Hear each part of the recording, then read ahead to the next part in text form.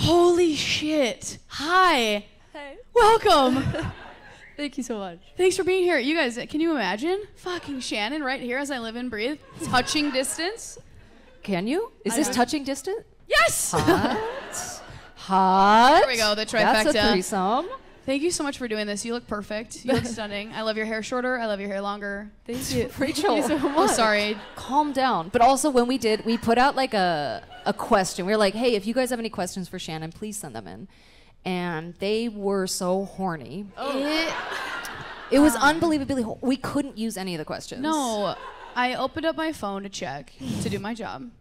Right? I'm scared. And my phone literally got water damage. Yeah.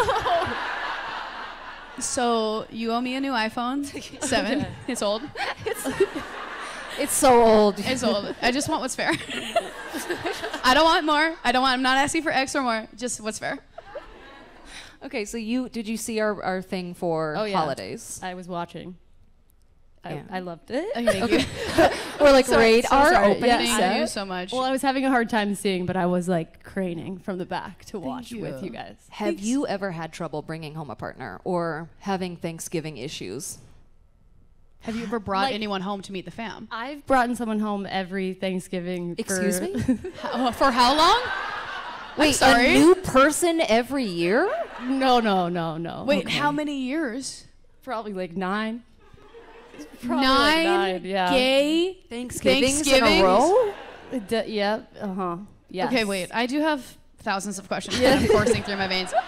Do you bring dishes or do you show up and you're like, I'm home in Texas, bring me the turkey? That's kind of my energy. I definitely have had to bring dishes because every girlfriend I've ever had a dietary restriction. Yes! And they do always, don't they? And they always do. And my Texas family is like, we're not eating tofurkey. But Yeah. And I'm like, I will provide the tofurkey. No one eats it. That's the gayest shit I've ever heard. Dietary restrictions from a girlfriend, it does feel like, in my experience, it feels like they're just trying to be like, okay, we get it, you got a girl here. And then I'm like, she's vegan, and they're like, you fucking get that shit back to LA.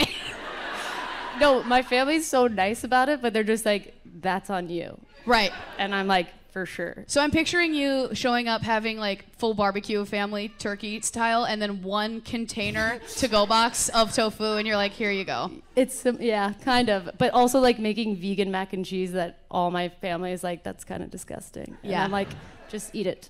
Eat it and be nice. Yes. To my girlfriend. And they do, but they really don't eat it. They just put it on their plate. You know, it's that vibe. I'm fascinated that you haven't been single for 9 years. Single? For Not a holiday? single. Haven't been single. For 9 years, haven't been single. Oh, yeah. That's my own. That's what I meant. I'm my so own- sorry. That's me. Wow. Honestly, that's incredible. Hey, That's me. Always in a relationship. kind of on a roll here, kind of on a streak. Here I am. So then for Christmas, what is the worst gift you've ever gotten from a significant other? Because you've always been with one. Sorry, am I hammering this home too much? No. You're so right. So true.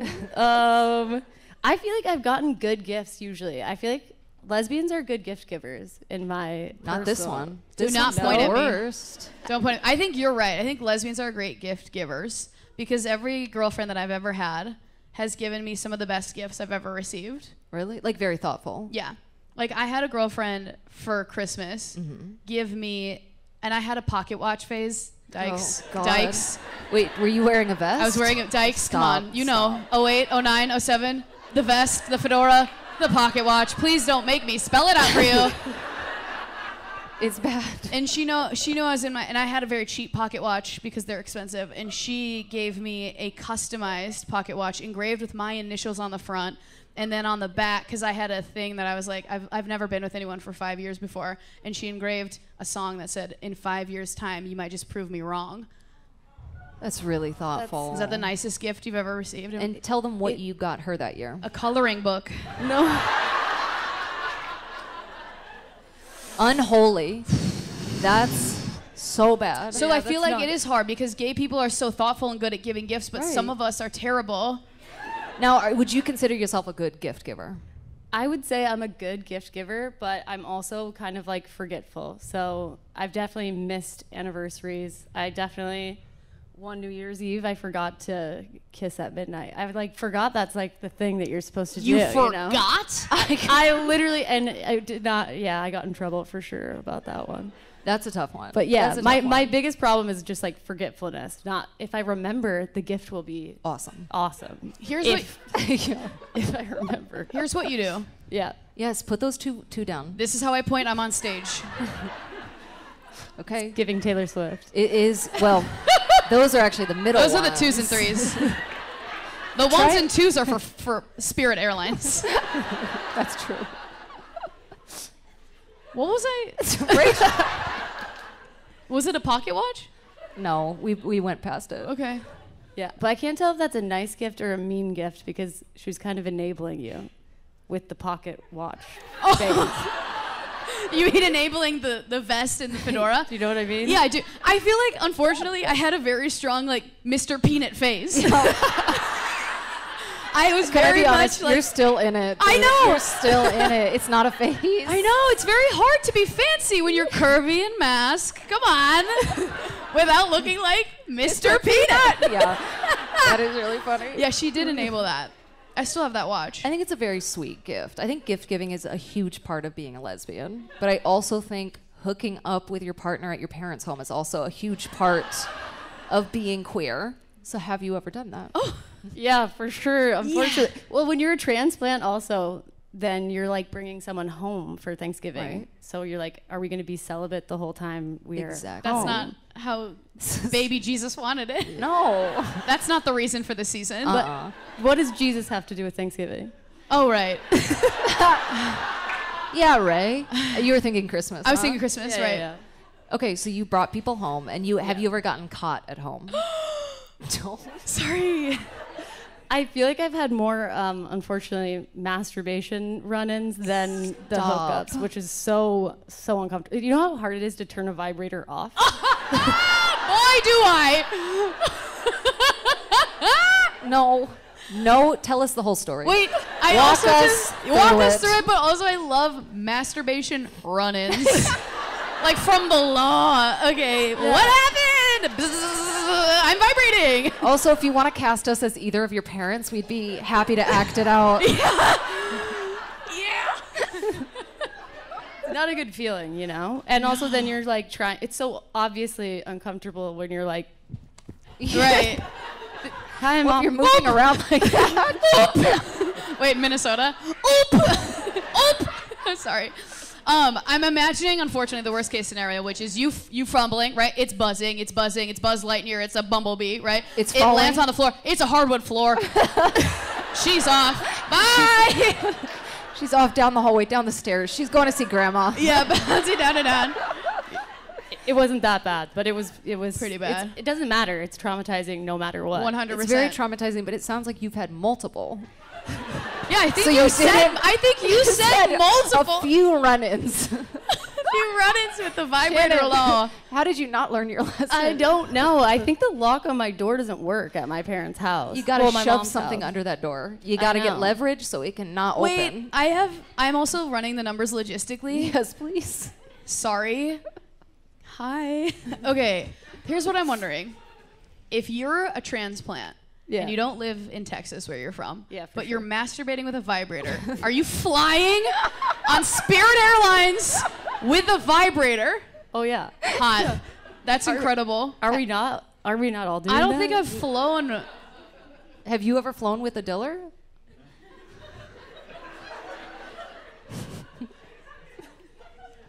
I don't think. I mean, I feel like I do a lot of road trips. Sorry, I'm poor. So you're driving with the diller. Yeah, I feel like I drive, but I don't know if I've gone through TSA with a diller. It sounds thrilling. I think I'm too scared of getting pulled over by a TSA agent I love when they pull me over. or it like starting to vibrate in the suitcase. Because they are hard. So you fly with them. Because you're like, right. Yeah. That's How many they do you get there. fly with? What? How many do you fly with? I don't need that many, but Yeah. All right. Well, because you never know. Honestly, that's a lot better. If you're flying with it, it's better than like hiding them around the house. yeah, for Under sure. a floorboard for when you get back. Yeah. Yeah. Papa's home. I've missed you. Hi. I don't know. I mean, IDK.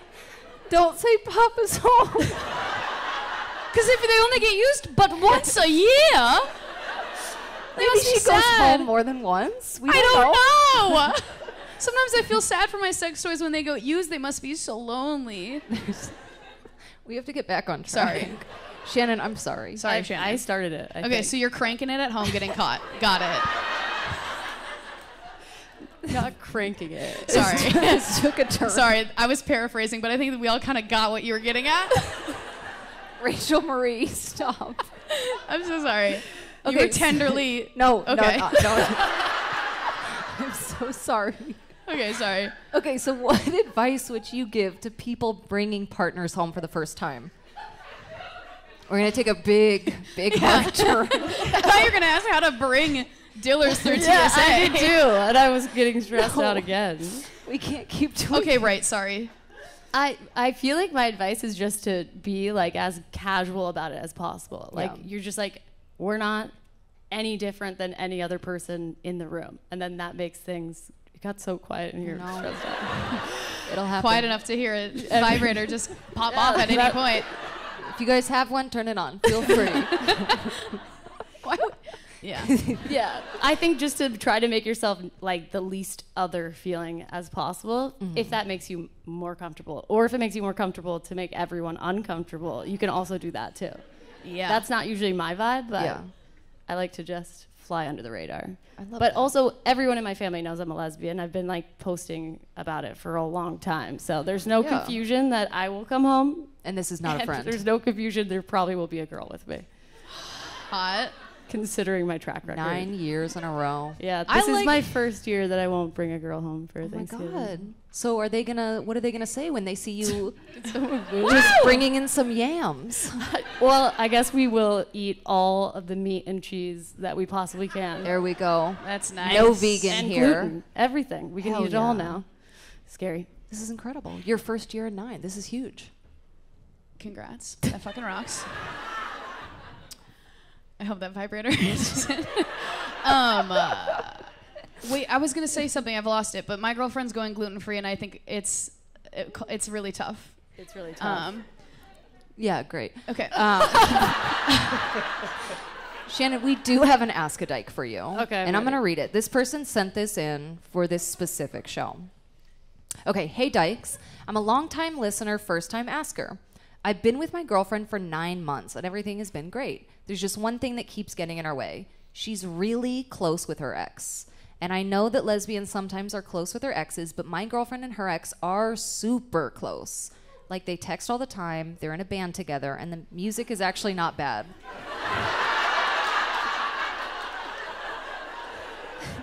What a weird detail to add in there. If you have to say it's actually not not bad, It's probably bad. they never said it was good. You hear what I'm saying? Okay, so I have to confess something before I get to my ask. I went through my girlfriend's phone last night. Ooh. When she was in the shower. And I read through some of her and her bandmate/ex's convo to see if there was anything more going on. I found texts from the ex saying, "You're my number one priority, even though you have a girlfriend." Ooh. And if you and your girlfriend break up, you know I'm always here. The worst part is my girlfriend. gets worse? It's getting worse. Yeah. It's getting worse because the girlfriend entertained it and even flirted back. Here's my question. 1, how do you bring this up? How do I bring this up? And 2, is it okay to ask your partner to end a friendship because it makes you uncomfortable? And there is a 3rd. Does text flirting count as cheating? Well, I think that the second you're going through someone's phone, it's done, in my personal opinion. That's exactly what I said. Wow. I was like, no, the moment you're like, I better look, you It's should break over. up. Yeah. I in my agree. opinion. Yeah. Yeah. So She literally said this verbatim when we were prepping this question. I was like, Yeah. fuck this bitch. I She kind of got heated. I was like, okay. So how do you bring this up? How would you guys bring this up? Well, have you ever looked through somebody's phone? That's what I was gonna say. I've never done that. Yeah. And Has I anybody won't ever do done it. that to you? Yeah. And how did it make you feel? Not good. Did they bring it up to you? Did they And- confess to it after? It was like a situation where the phone was taken like in front of me and then brought to a bathroom, door locked. Shut up. Yeah. No. And then I The went gall. to bed because I was like, there's nothing on there. So have the best time in that bathroom. I have a question. Yeah. What is the most embarrassing thing they could find on your phone? Not text related to somebody else. Yeah. Oh my gosh. I don't know. Like really bad selfies, like 100 in a row kind of vibe. Yes. Where you're like, That's and pretty I embarrassing. posted one of them, but there are 100 other ones. Yeah. That Yeah. wouldn't make me feel good. Yeah. But yeah, and that relationship ended after that too, because I said, Wow. no, Yeah, you can't do something is wrong here, deeper than that. So that. Without a doubt. I'm Yeah. strong in my stance on if you go through my phone, we're breaking up. We're done. Yeah, you got to have boundaries. Rachel, we're trying to teach Rachel I'm boundaries. learning boundaries. So Rachel so is not a slowly. lot. Yeah. I looked through somebody's phone one time. My You college did? girlfriend, I looked through her phone. And? But in my defense, I was blacked out, drunk. Okay. Okay. A great defense, always. I was hammered drunk. Okay. I looked through her phone, and it was such a long time ago that it had to slide up to have the. You know what I'm talking about? like a sidekick. So when you're actually looking, when you're hammered drunk and looking through a phone like that, it's actually super confusing. It's impossible. Yeah, because there's not like thread. Do you remember there weren't like chunks of text? You'd have Yeah. to like, and then who said what? So you're like, really? It takes so long, and me hammered like, whoa. So I looked through it. I saw that my girlfriend was texting a guy named Jeff, like, I love you, I miss you, I can't wait to hang out. So I'm kind of like hammered and being like, this is wild, right? I waited for her to wake up. It was Valentine's Day. She wakes, This is just to pepper in some detail. She wakes up. I'm holding her phone. I go, who the fuck's Jeff? Right? Like Maury. You wait up the whole night. Yeah. Rings under your eyes. Yeah. Still kind of blackout drunk. Yes. Who's Jeff? Who's Jeff? Right? Yeah. And she goes, that's not my phone, that's my roommate's phone.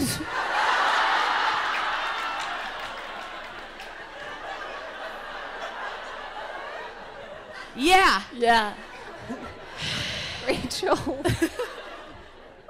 I have actually a question for you. Yeah. What is the most embarrassing thing somebody could find on your phone? Truthfully, Yeah. how much I like Google people's heights. That's pretty bad, yeah. Yeah. What about you? What's the worst thing or most embarrassing thing somebody can find on your phone?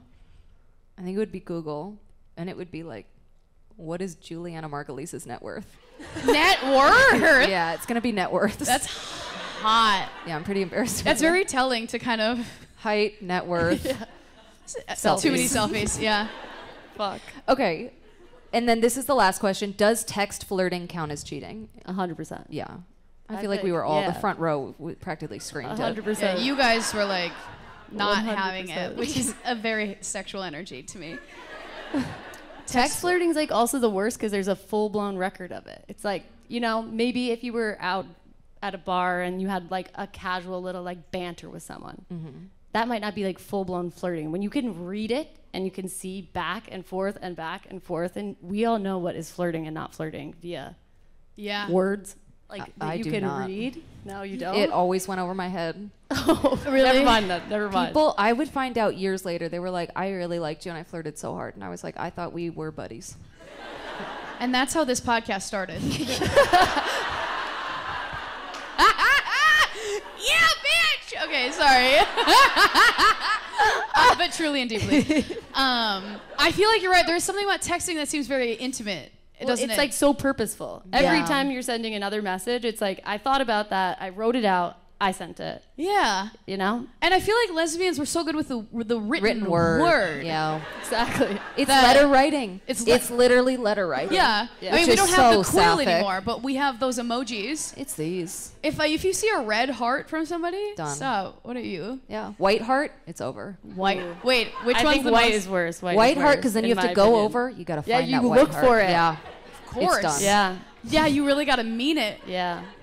Wait. But the yellow heart is friendship. Yellow's neutral. Always. White, Yeah. you guys think is truly demonic. You're like, that's okay. The Yeah. worst of the worst. Yeah. You know what I do? Because I'm a slut.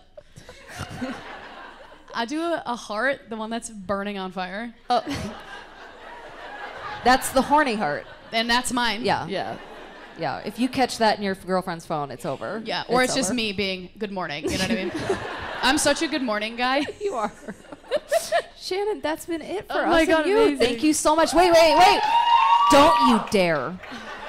Shannon has a podcast coming out. Please, before you go, tell us about your podcast.